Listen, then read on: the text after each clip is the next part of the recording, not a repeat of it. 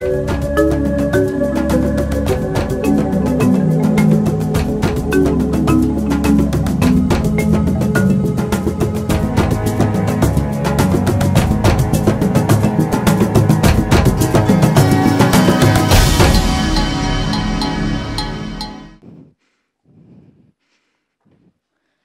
of us cease to realize the power and unifying ability of language. The ability to communicate is one which we take for granted every day. Imagine this. You wake up in the morning and are scrolling through your social media, as us technology addicts do, and you come across a comment, a video, or a meme that has you on the floor cracking up so bad you can't even breathe. Or maybe that's just me. I hope not. Well, your first instinct will be to run into class the next day and share it with as many people as possible. Now, imagine this scenario again, but everyone in the room is speaking a language you do not understand. You wouldn't be able to share this experience. Communication is, in my opinion, the most essential part of living. It is deeply ingrained in each and every one of us, the desire to communicate with others. And in Kenya, we've embraced the beauty that is Kenyan memes captioned in Kiswahili and our vernacular languages. For example, now, many of you who have read and understood may or may not have laughed. To a lot of us, this was just a funny caption attached to a related image. But to me, it was so much more than that. It was an attempt to communicate. Communicate with an audience who could not be able to understand the content of English memes on the basis of simply not knowing the language. My goal for this TED Talk is to encourage our further acquisition and the maintenance of our vernacular languages. Now, I know that many of you have noticed my not-so-Kenyan accent. I landed here 7 years ago from the US. And as I walked through the airport, I was perplexed by these signs and arrows labeled in this language I was yet to learn. The signs were labeled phrases like wanafikia, arrivals, and madai ya mzigo, luggage claim. I was frightened the fact that each combination of vowels and letters were gibberish to me. Now, as a result of all of my experiences with Kikuyu, my vernacular, being with my grandparents or the elderly members of my family, I was of the idea that this language was meant for the older generation. And this is still a mindset that many of us youth still have today, hindering us from learning our mother tongues. I would like to put it to you that there are so many benefits of learning your mother tongue. And here are just a few. Connection to culture. There is a quote that states, "Language is culture, and culture is language." Language is the system of communication used by a particular country or culture. And when we were able to use our vernacular languages, we will be able to build bonds within our culture. And in Kenya, we have embraced the beauty, and we have been able, Kenyan media has played such a huge role in orchestrating the revolution of vernacular entertainment.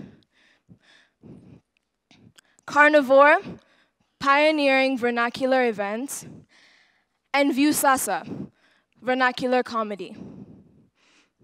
Language is the system, language is the roadmap of a culture. It shows us where its people have come from and where they are going, says Rita Mae Brown. Without language, it is completely and utterly impossible for an individual to fully understand and connect with one's culture. Communication. The more Kiswahili and Kikuyu I learned, I realized that there was so much I was yet to discover.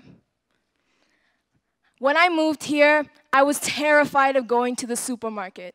I would hide behind my mom at the cash register, hoping that the person seated on the other side wouldn't see me and ask, "Mambo?" because I didn't know how to respond. But at least now I know it's "Poa."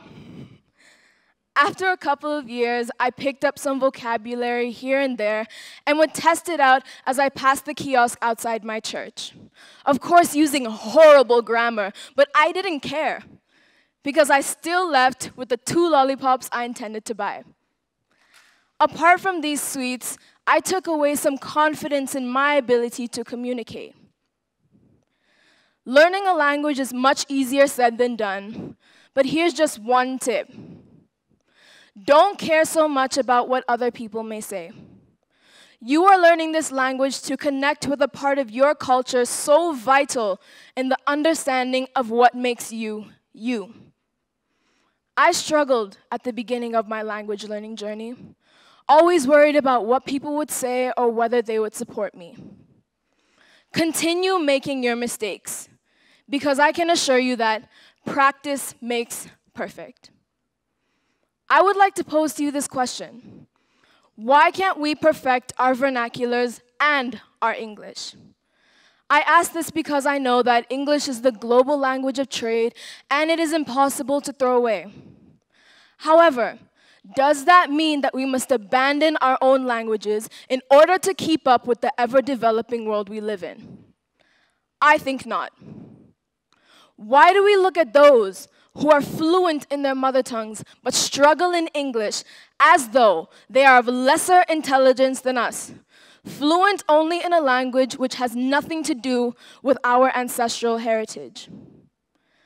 A few weeks ago, I overheard a woman speaking with her children in Kikuyu. I wanted to know why she took it upon herself to invest in her children a culture which many of us do not. She said that your mother tongue is not something to be learned. It is a way of life.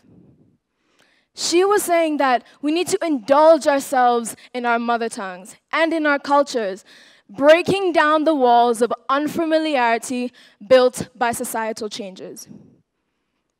Today, I stand in front of you with the belief that my future and the future of generations to come can be filled with the richness of our mother tongues.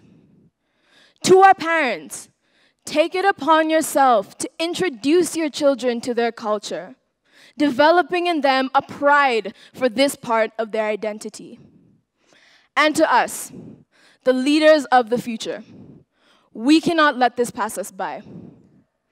Beginning the journey is the hardest part, but in the end, it is worth it. Neda Shokyagado.